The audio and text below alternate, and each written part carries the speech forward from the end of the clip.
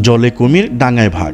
বাংলা ভাষায় বহুল প্রচলিত এই কথার তাৎপর্য কড়াইগন্ডায় উপলব্ধি করা যায়, যেখানে তার নাম সুন্দরবন। সুন্দরবন বিস্ময় আর হাজারো সৌন্দর্যের ভাণ্ডার। সুন্দরবনের মোট আয়তন 10,000 বর্গ কিলোমিটার। বাংলাদেশ অংশের আয়তন প্রায় 6,017 কিলোমিটার। এর প্রায় 70 ভাগ স্থল আর 30 ভাগ জল। খুলনা, বাগেরহাট ও সাতক্ষীরা জেলায় অবস্থিত বাংলাদেশের সুন্দরবন।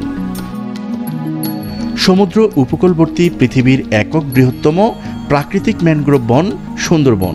এই বনভূমি বাংলাদেশ ও ভারতের পশ্চিমবঙ্গ জুড়ে বিস্তৃত। সুন্দরবন 1997 সালে ইউনেস্কো বিশ্ব ঐতিহ্যবাহী স্থান হিসেবে স্বীকৃতি পায়। সুন্দরবনের অধিকাংশ গাছই চিরসবুজ ম্যানগ্রোভ শ্রেণীর। এই বনের প্রধান বৃক্ষ সুন্দরী। ধারণা করা হয় এই গাছের নামই সুন্দরবনের নামকরণ করা হয়েছে।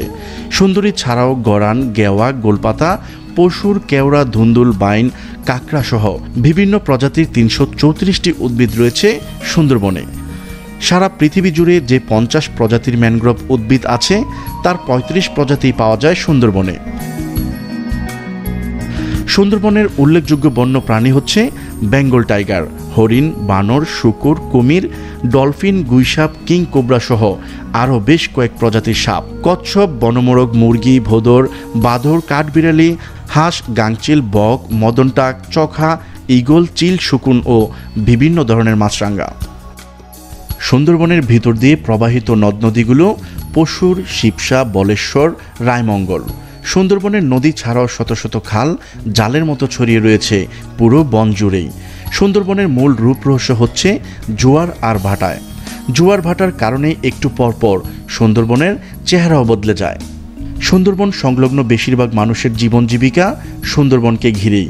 এই বনে কাঠ, মধু, গোলপাতা, মাছ, কাঁকড়া, চিংড়ি, চিংড়ির পোনা ও নানা প্রকার সম্পদের উপর হাজার বাওয়ালি, মৌয়ালি ও জেলেদের জীবন জীবিকা নির্ভর করে। সুন্দরবনের জ্যোৎস্না ও আমাবস্যা রাতে সৌন্দর্য অপূর্ব।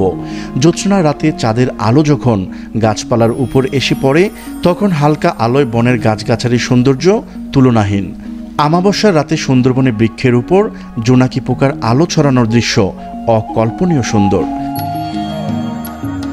সুন্দরবন যেমন সুন্দর তেমন ভয়ঙ্কর বটে। সুন্দরবনে বেড়াতে গেলে নদী দেখে সাঁতার কাটার ইচ্ছা করলেও ভুলেও নদীতে নামবেন না। আর সবসময় মনে রাখবেন, এই সুন্দরবন আমাদের। এই বনকে নষ্ট করলে আমাদেরই ক্ষতি হবে। বনের কোনো গাছপালা বা ডাল ভাঙা যাবে না। বনের কোনো পশু পাখিকে বিরক্ত বা ক্ষতি হয় এমন কোনো কাজ করা যাবে না। প্রিয় দর্শক, আজ এই পর্যন্তই। যদি আমাদের ভিডিওটি ভালো লেগে থাকে তাহলে অবশ্যই লাইক করুন, শেয়ার করুন এবং কমেন্ট করে আপনার মতামতগুলো আমাদেরকে জানাতে পারেন।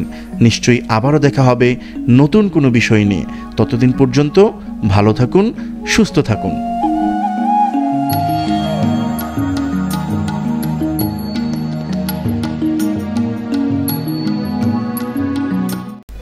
সাবস্ক্রাইব করুন আমাদের বায়োস্কোপ এন্টারটেইনমেন্ট চ্যানেলটি এবং বেল আইকনে ক্লিক করুন আমাদের পরবর্তী ভিডিও সবার আগে দেখার জন্য।